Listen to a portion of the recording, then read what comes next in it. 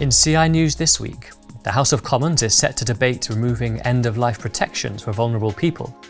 The government admits its party's definition of Islamophobia is not in line with equality law. And in the US, a teacher fired for not endorsing trans ideology is awarded over $500,000.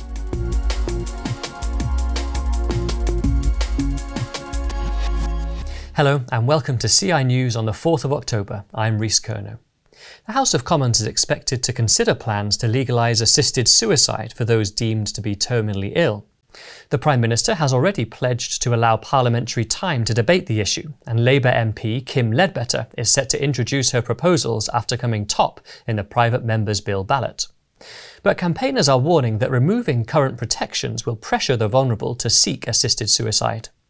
Former Paralympian Baroness Grey-Thompson warned BBC Breakfast that such laws inevitably expand.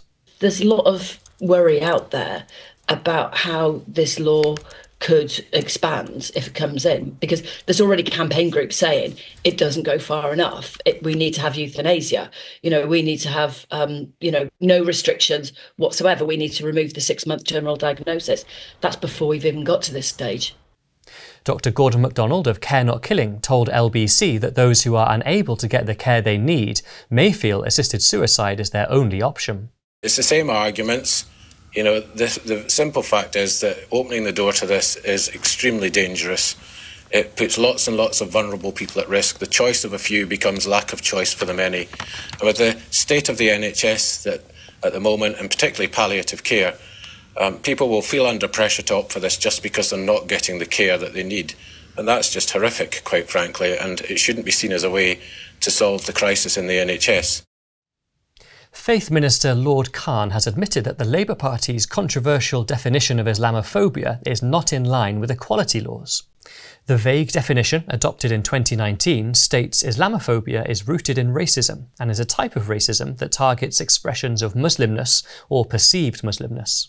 It prompted widespread concerns about the impact on free speech. Last month, Deputy Prime Minister Angela Rayner announced that the government is actively considering its approach to Islamophobia. But in a letter to the Faith Minister, the network of Sikh organisations warned that adopting the Labour Party's contested definition into law would have serious implications on free speech, not least the ability to discuss historical truths. Responding to concerns, Lord Khan pledged that the government would never inhibit the lawful right to freedom of expression when tackling religious hatred. Institute Director Kieran Kelly noted Angela Rayner's announcement was just one of a series of government proposals that threaten free speech and religious liberty. Such measures should concern anyone who cares about free speech. Christians need to be at the vanguard of those advocating for the precious religious liberty and freedom of expression we enjoy to be maintained. They were hard won down the years by believers. In many places around the world, our brothers and sisters can only long for such freedom. We must not take these great blessings for granted or treat them carelessly. Church leaders on the Isle of Lewis have urged Tesco to abandon plans to open on Sundays. Tesco's Stornoway store is the only UK branch to remain closed on Sundays, but is now consulting staff on opening 7 days a week. Ministers from the Reformed Presbyterian Church and the Free Church of Scotland Continuing told the supermarket chain to respect the island's long-standing day of rest. It's quite simple. This is a place which has historically observed the Lord's Day. It's something that's woven very deeply into the fabric of the place and the heritage of the people. It's a feature of life here that even those who are not committed Christians or churchgoers still value the distinctive nature of the Lord's Day. And finally, a teacher in the US has received $575,000 in damages and legal fees after being wrongfully dismissed for refusing to talk about a gender-confused student using male pronouns. Former French teacher Peter Vlaming had used the girl's preferred name rather than male pronouns, but the school insisted he use them, despite his conscientious objection. I was wrongfully fired from my teaching job because my religious beliefs put me on a collision course with school administrators who mandated that teachers ascribe to only one perspective on gender identity, their preferred view.